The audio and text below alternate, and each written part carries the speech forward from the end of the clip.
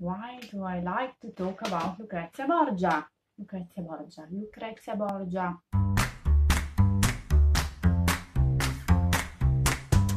Why do I love Renaissance so much? Because it's such an interesting period of time. We are at the end of the 15th century, and there is a general rediscovery of everything that is classical. Through digging, they find a lot of lost art, and at the same time they start rereading all classical texts. This kind of seeps in everyday life, because when you find nice, beautiful things, you want to make nice, beautiful things as well. For example, we have Botticelli, who paints a lot of goddesses and gods running naked through the woods. Also, there is kind of a shift from the medieval thinking. If before you concentrated more of doing the right thing under the watchful eye of God, now it was more about the cleverness of the human being. It was very celebrated, and it didn't matter what you did to reach your goals. Famous Machiavelli, if you know what I mean. And that's why we have a lot of artists celebrated in this period, in Italy and in Europe. Because, you could then show off to your friends. That's why we remember Leonardo da Vinci, Michelangelo, all these people. On the other hand, though, this way of thinking brings a lot of violence. Because, if it matters more that you reach your goals instead of how you reach them, it makes an easy excuse for any kind of behavior. We have brother killing brothers, whatever you can think of. You have to imagine that at this time, if you went to a city, a town, or wherever, there was no police. So you could be robbed, beaten, kidnapped, violated in any way, and you couldn't do anything. There wasn't any service that could help you. So that's why it becomes really, really important that you have a family or anyway a social structure around you that can help you in any moment. And if you were rich, of course, even better, because then you could employ some guards, to safeguard you. It didn't always help that much, because if you found someone that wanted you dead and had more guards than you, was richer, there was anything you could really do, as we will see. This interesting contrast is what brought me to read more and more about Renaissance. And a figure that really stuck with me is Lucrezia Borgia. That's why I think she's really a good example of what a woman could and couldn't be in this time. Lucrezia was the son of Cardinal Rodrigo Borgia, a guy that came from Spain and made his way up in Rome quite quickly. He became very powerful in the Vatican. They even said that he kind of helped the old Pope to get on his throne. And at the same time, he was a man that quite enjoyed life. He had many mistresses. But the one that stuck longer with him was a certain Vanozza. She was with him for 15 years. 15 years, that's quite a long time in any historic period. And they had 4 children together. Lucrezia and Geoffrey were even legitimized. And you think, is that even possible? A cardinal having children? No one really cared. So Lucrezia has quite an unusual family already from the start. Her mother marries twice. Of course, she couldn't have children, without having a husband. That wouldn't really sit right. So Rodrigo said, no worries, I'll find you a husband. And when the first died, he found her even another one. That was an academic man called Carlo Cattanei. And what I find really lovely is that he really grew fond of Lucrezia, who was a bright little girl and enjoyed teaching her. You have to imagine already that it's quite an open family. It's not something we are used to. There is a lot of people involved in the bringing up of these children, because Lucrezia has a lot of siblings, also half siblings. Because another thing that is quite interesting at this time, legitimate and illegitimate children lived all together. You have to think that a lot of the duke and princes that governed during this period were all illegitimate. If you had the power and you were kind of related to someone important, it was fine. So Lucrezia grows up in a very loving environment, and when she is 7 years old, she is sent to live with his father, cousin Adriana, which is another formidable woman of this time. She is called the Grey Eminence because she was so able to entertain all these important guests, ambassadors, or who else you can imagine, that she knew all the important people. And that's what she wanted to teach to Lucrezia. You have to know that in Europe, the Italian ladies were the ones that were more accomplished, in the sense that they had a very complete education. It's quite interesting, and that I find really fascinating, that for an Italian woman, it was important to be able to speak. They were expected to know about religion, about classics, and they were also expected to be witty, which is quite strange if you think. Still reading a novel from the 19th century, a woman is supposed to not talk too much, and especially not to talk up to men. In the Renaissance, it was demanded by a gentlewoman to be able to talk back, in a witty and funny way, of course. Lucrezia learned a lot of languages, was an excellent dancer, and she could also horse ride and swim. But all this education, what did she really need it for? Women at that time could still only marry and produce children. But as I said before, it was also expecting from them to be able to run a home. That could be also a palace and a city if you were, in the case of Lucrezia, a very eminent gentlewoman. And also to be able to entertain the most noble of guests. And because of that, you were almost expected to be an academic yourself. When Lucrezia turns 13 years old, you have to imagine a young, slim girl, she has already been engaged twice. Twice the engagement is pulled off. That's why Cardinal Rodrigo Borgia has become, in the meantime, Pope Alexander VI. So he had a lot of interest in the politics. His dream was to create a united Italy under the Pope. We will find it strange, but it's not, because Rodrigo Borgia, or Pope Alexander VI, was really the last pope to kind of have these big dreams. After him, there will be a downfall of the Vatican as a secular power. We will have the Reform, Martin Luther, and all of that. So you have to imagine that Pope Rodrigo Borgia, Pope Alexander VI, was in his full glory, and he could do whatever he wanted, more or less, if he could manage all his neighbor states, which were the Spanish at the south, and Venice and the German Emperor at the north, with France always eyeing Italy, because, you know, it was quite the rich prize. For this reason, Lucrezia's marriage was quite important, because, you know, she was really a pawn in these chess games of politics. But I wonder, what did Lucrezia think? You know, she was 13 years old. I mean, I know she grew up thinking that the aim of her life was to marry. And all her best friends, one was Maddalena de' Medici, who married another nephew of the Pope, or Giulia Farnese, who married a cousin of Lucrezia, had all been married off quite young in very unhappy marriages. So, you know, Lucrezia didn't expect much. At that time, in the nobility and all the high level of society, really marriage was a political move. And it was also quite easy to annul or to separate from your husband or wife. It happened more often than we can imagine, or that we suppose looking back at the past. Finally, they decided for a husband for Lucrezia. The winner is Giovanni Sforza, who is another illegitimate child, relative of the Duke of Milan, and Pope Alexander VI thought, great, if we make friends with Milan, it means that France is blocked out from Italy. So Lucrezia, please go and marry Giovanni. Lucrezia, I'm sure, wasn't really thrilled. Giovanni was 26 years old, so double her age. He was described also as quite violent and rough, nothing really exciting. Giovanni was also not really happy to get into this marriage. He already had been married and his first wife died in childbirth. He didn't really like 13 years old, and he was quite afraid of the Borgias, because he felt in a trap. And so it was, because usually at the time the wife moved away from her family home to go into her husband's home. But Lucrezia, being of such a powerful family like the Borgias, stayed in Rome, and it was Giovanni that came to her. Here we come back again to the idea that family and having a structure of relatives and friends around you was very important. And the more powerful your family, the more power you had yourself. That's why Lucrezia was able to live in Rome, not very far from her father, in a palace that he bought for her, with her new husband. For 3 years they were married, But something changed, and it was again something in the political game.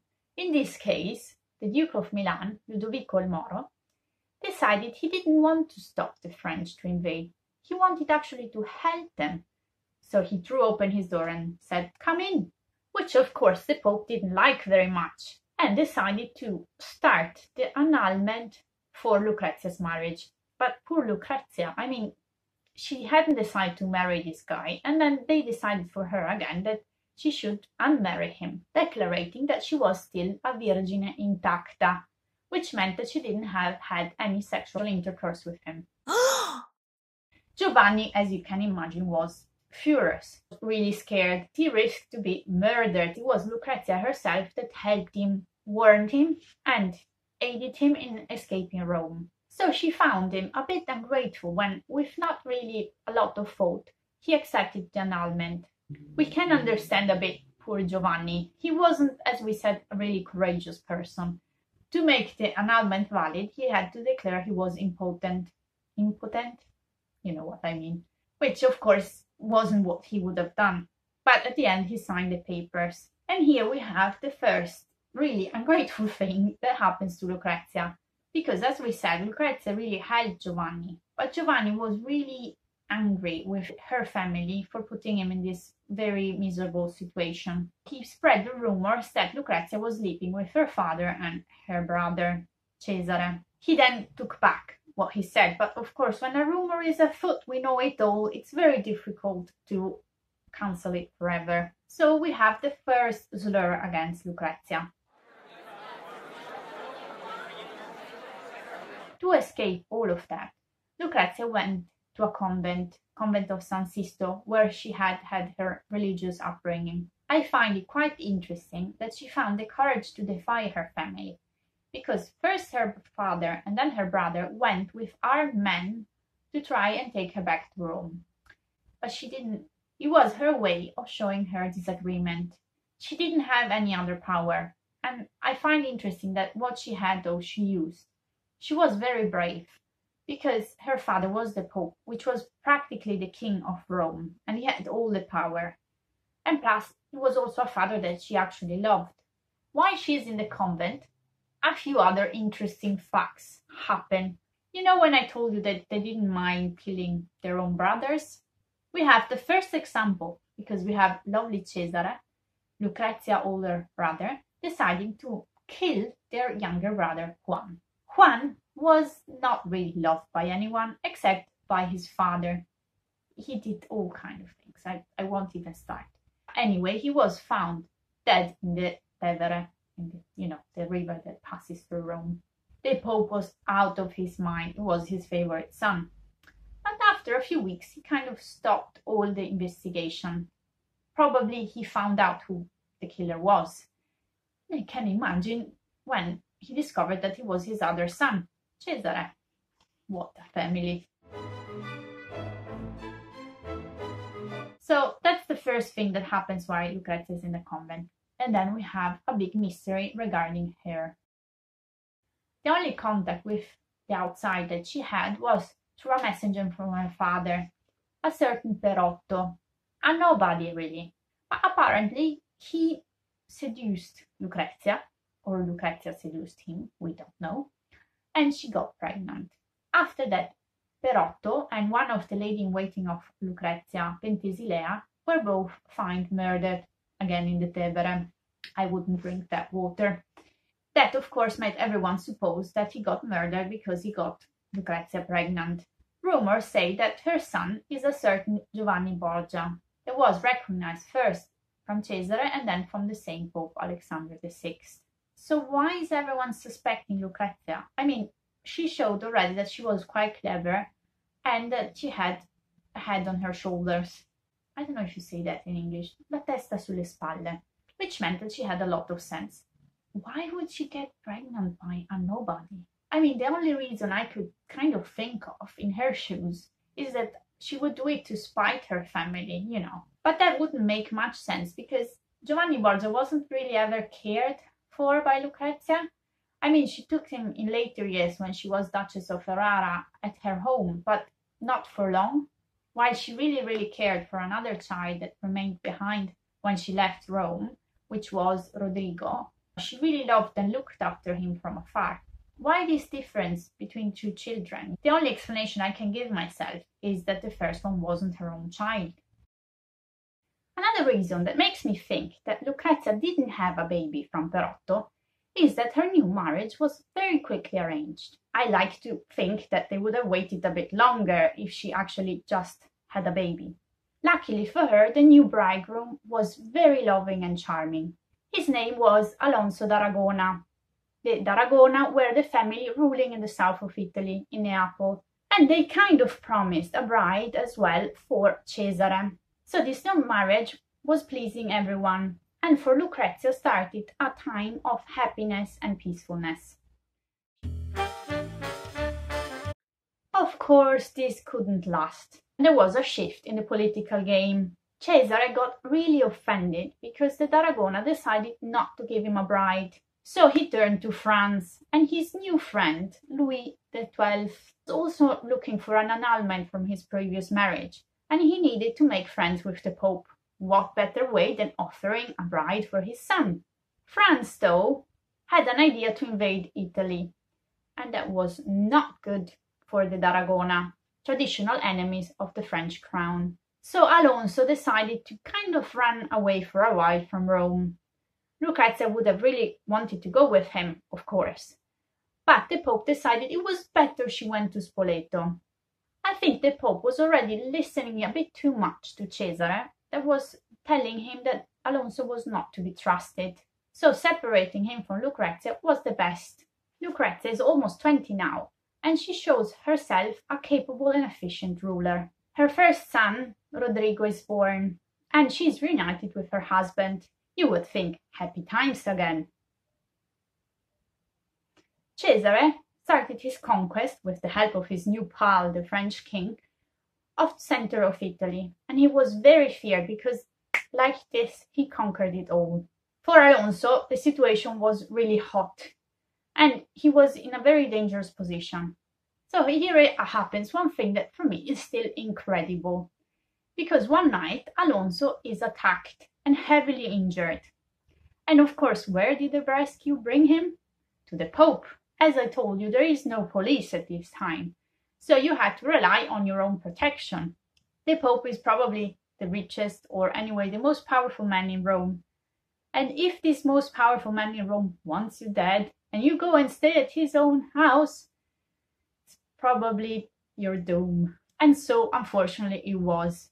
But what really concerned me here is that Lucrezia and Sancha, her sister-in-law and sister of Alonso, stayed day and night to nurse him and protect him. But it wasn't enough, and at the end he was strangled in his own bed, still at the Vatican, of course.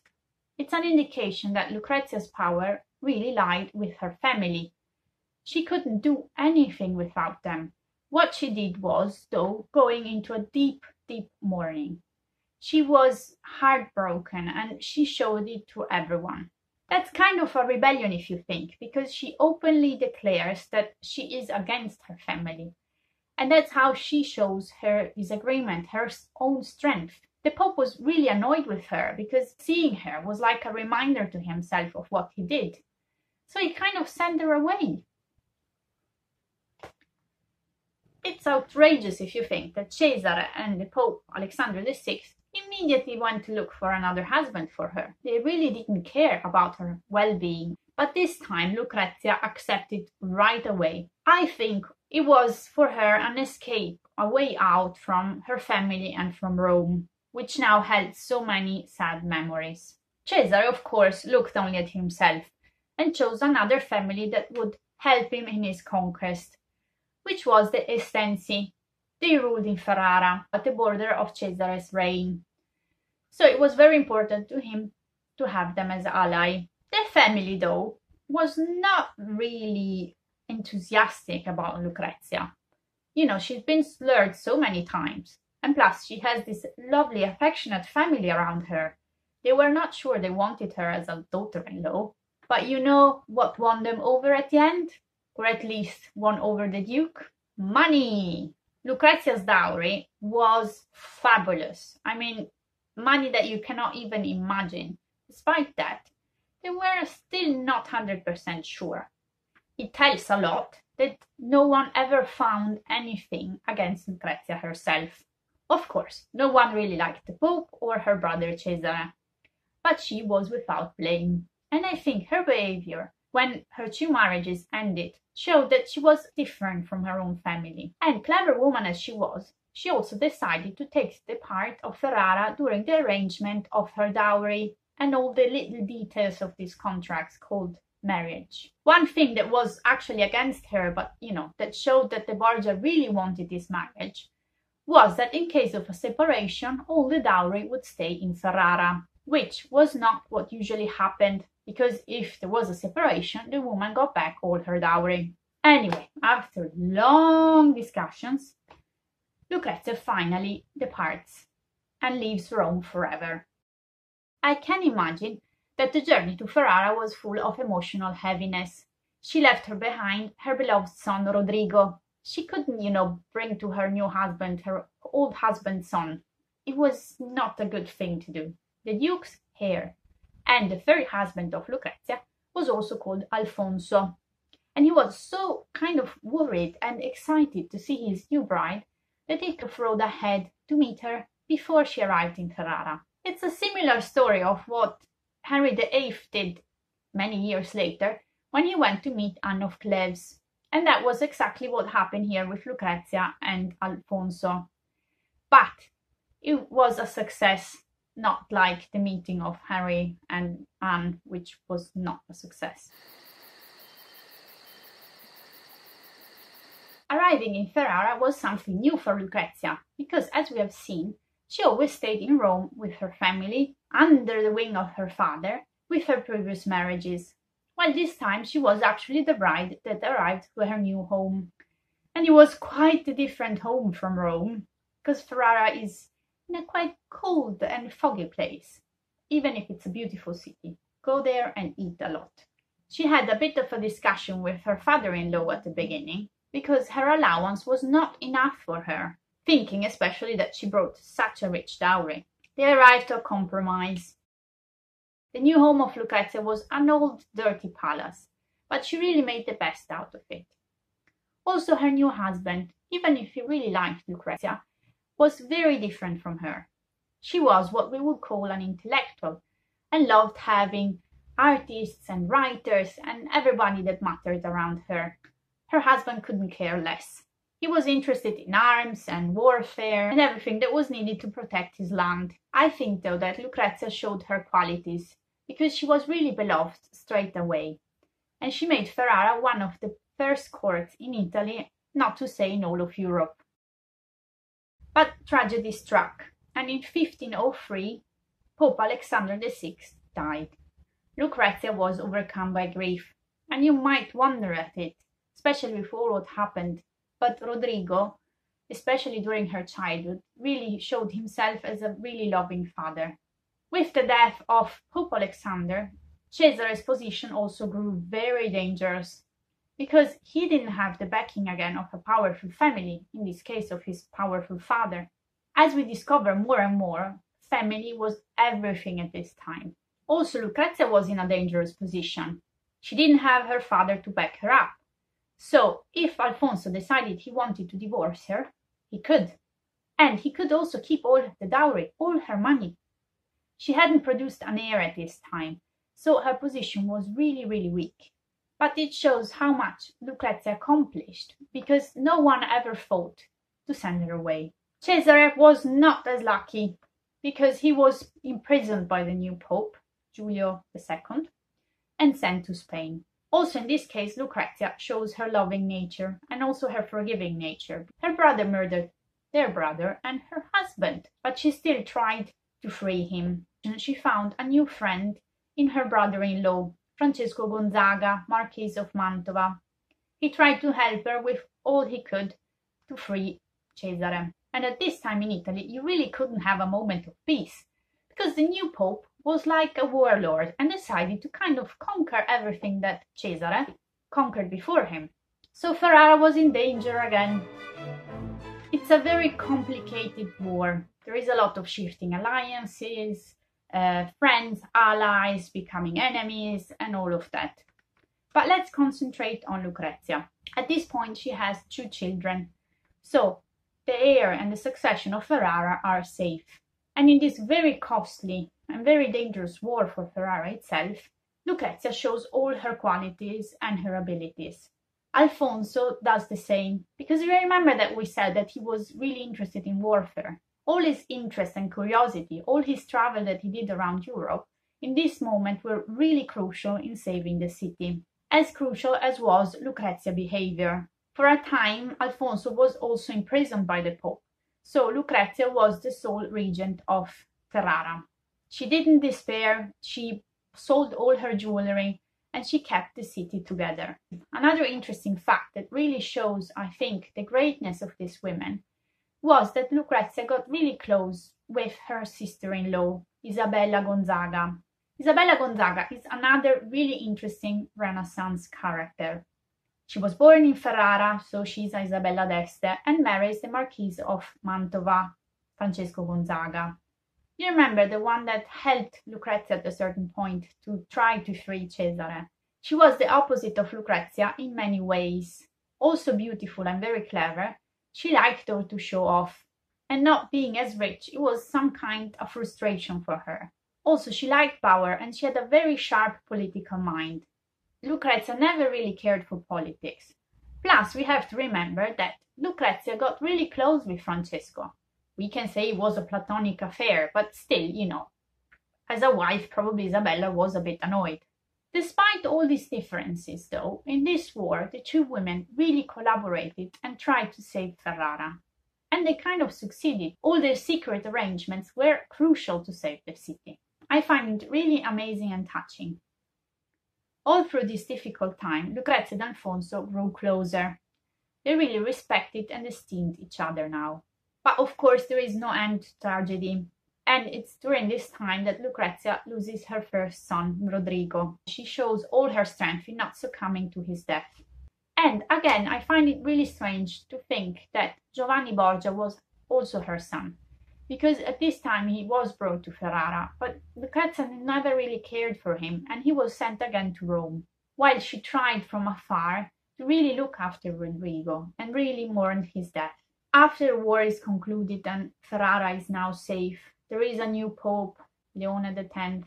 Lucrezia can finally enjoy a time of peace. She has many children and a lot of affectionate friends. But it's in these years that her last blood brother, Geoffrey, dies, followed closely by her mother. So now Lucrezia loses all the contacts with her old life. She gets pregnant again, and it's her 10th or 11th pregnancy, and she doesn't have a strong health. At only 39, she dies in consequence of this very difficult pregnancy.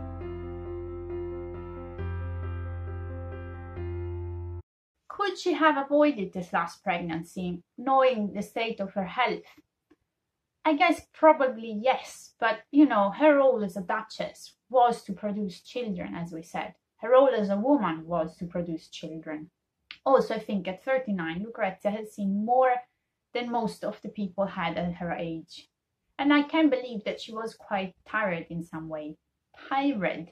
What I really like of her is that in this time of extreme violence, she never lost herself, what she believed and what she was. She remained a loving person till the end, and all her cleverness was used in the most effective way and in the most generous.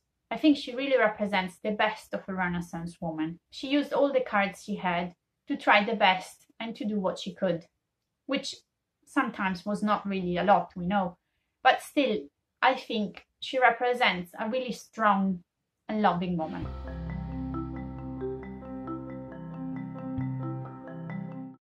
If you enjoyed this video, please click like and subscribe to my new channel.